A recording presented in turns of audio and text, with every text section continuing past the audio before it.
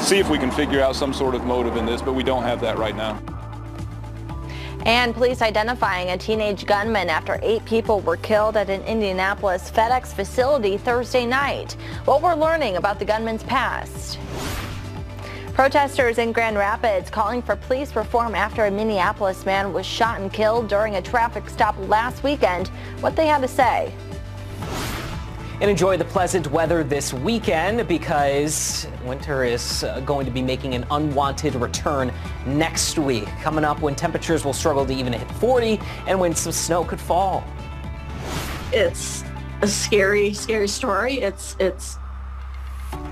more than most people go through in a lifetime. She's fought to survive and says there's no way she could have without the help of others. Why she hopes her story will encourage others to give.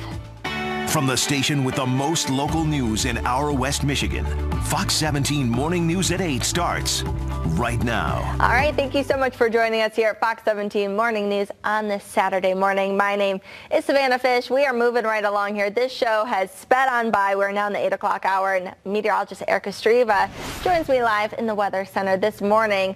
Can you agree? This morning has just flown by. It's the coffee. It's the energy that we've got going here for the first few hours. And while we do have one more hour of the show, it's going to be very bright and sunny, not only for this hour, but for the rest of the morning and the rest of our Saturday and Sunday. Don't have a whole lot happening on satellite and radar right now.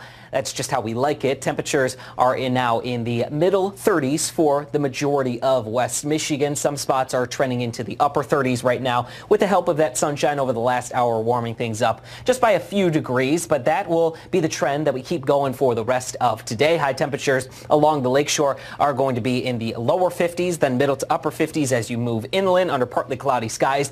While those clouds aren't around right now, they will continue to develop throughout the rest of today. Enough pop-up cumulus away from Lake Michigan could spark off an isolated sprinkle or a light shower. Best chance of that would be along and east of US 131, but it's mainly going to be out to our east towards Lansing, Flint, and Detroit that they see the better chance of that overall. So most of us are going to stay dry, but a 5 to 10% chance is out there for those of us away from Lake Michigan today. So don't be surprised if you get under one of those sprinkles that starts to block out the sunshine a little bit. But all in all, a really nice day to start off the weekend. Even better weather on Sunday and Monday, which we'll discuss before we dive back into some winter type weather into the middle of next week. All that and more is coming up in the full West Michigan forecast. But for right now, here's Rob with a look at your traffic.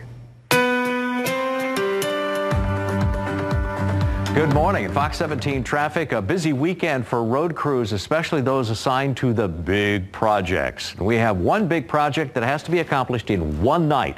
Tonight, I-94 is going to have 3 bridges demolished in a single 12-hour period as part of the construction zone that will connect 31 to 94 and also replace a lot of bridges. There's interchange projects, all kinds of things happening here. So the 3 bridges are at the I-94 business.